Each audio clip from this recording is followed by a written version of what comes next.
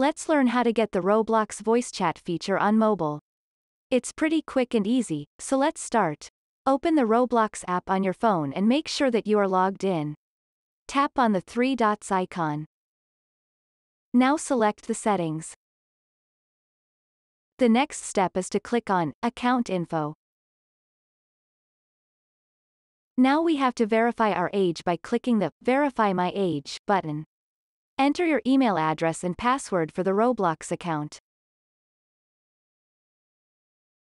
Now click on Start Session. For this step you will have to take a photo of your valid ID card or driver's license.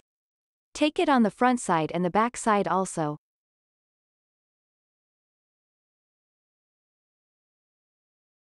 And the next step is to take a selfie.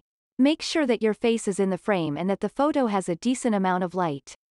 Then wait a couple of seconds until the app verifies your age.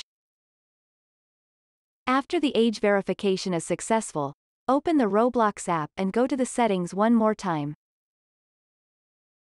Go to the privacy settings. And as you can see here, we have an enable voice chat option here. So just turn this on. If this video was helpful, leave a comment down below and subscribe to the channel for more tutorials like this. Thanks for watching.